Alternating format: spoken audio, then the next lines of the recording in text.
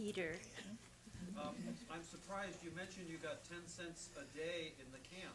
Did they actually give you cash, or was it script, and what did you do with it? The Japanese came well prepared in their invasion. They had occupational money for every country they were in. It's pretty much like monopoly money.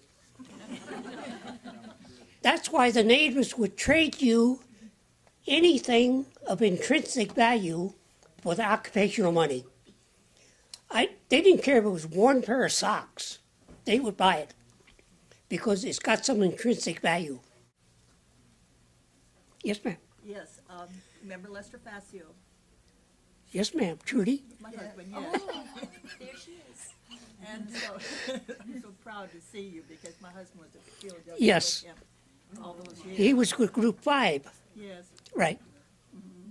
and he always said that he done this for his country, and if he had to do it again, he would do it again. For what you went through to be an American and fight for your country. Well, my feeling is I wouldn't take $1 million for the experience, and I wouldn't take $1 million to do it again. Even if you gave me a guarantee that I'll come out. Once is enough. Go on to something new. Yes. There was a documentary on some of the survivors from that camp. Many of the men still hate adamantly the Korean guards. How were you able to overcome that, or have you? It was 3 years ago when I overcame my evasion for the Koreans. The natural question's always been, when you talk to someone, do you hate the Japanese? And we always say we don't. Because as far as we could see, they were doing the job that they were assigned to do to the best of their ability, just as we were trying to do the job to the best of our ability. But the Korean guards, that's another story. And even when you understand, for instance, I understand the rationale behind the Korean behavior, but it doesn't distract from the fact that it still hurts. And the reason that they acted that way is because they're the lowest man on the totem pole. They've been colonized by the Japanese officially in 1910. The Koreans could not keep their own names. They could not keep their own culture. They were not allowed to speak Korean. So when they were conscripted or drafted into the Japanese army, they weren't trusted to be frontline troops. They weren't given auxiliary duties. So naturally, when you're put in that position and you're low man on the totem pole in your system, and then you come across another system where you have POWs, there's no one lower than a POW. And the fact that even if I understand why the Koreans behaved the way they did, it took me until about 3 years ago to get over this feeling because they enjoyed what they were doing.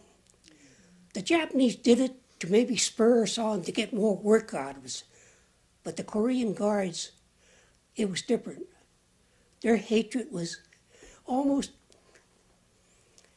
it was animal hatred. There's no sense to it.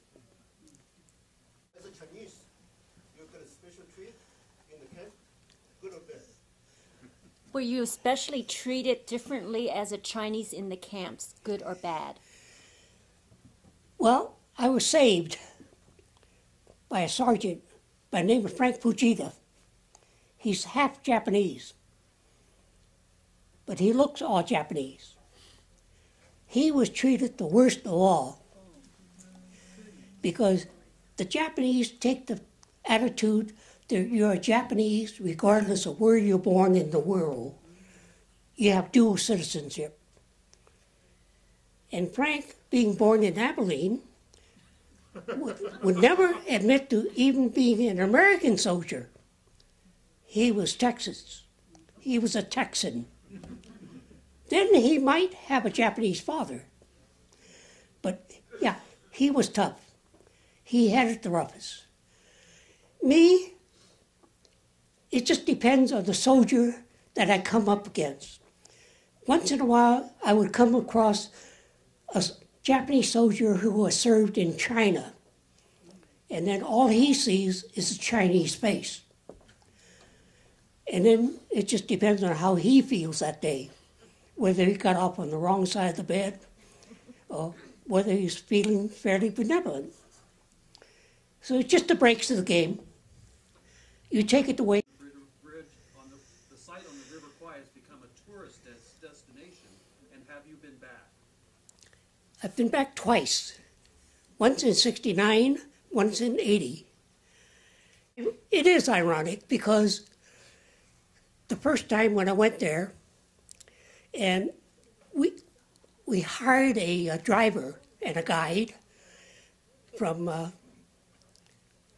Bangkok, and we drove up there, and he was driving us around, showing us the sights, and I said, "Stop here."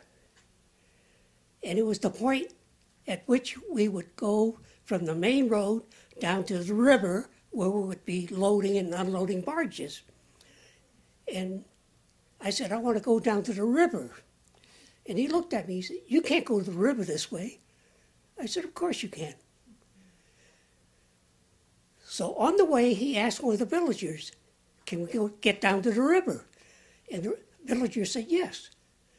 So when we got down to the edge of the river, he said, "How did you know?"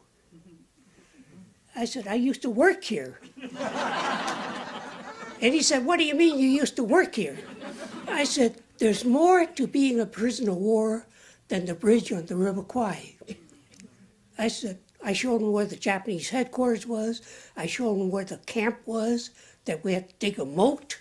And then we started asking some of the older villagers whether, when they had filled in the moat. And that was when he realized, yes, this man has been here. But on the other hand, you can't knock the Siamese people for using it as a way of generating revenue. Because you mentioned the bridge on the River Kwai, and everybody knows what it is.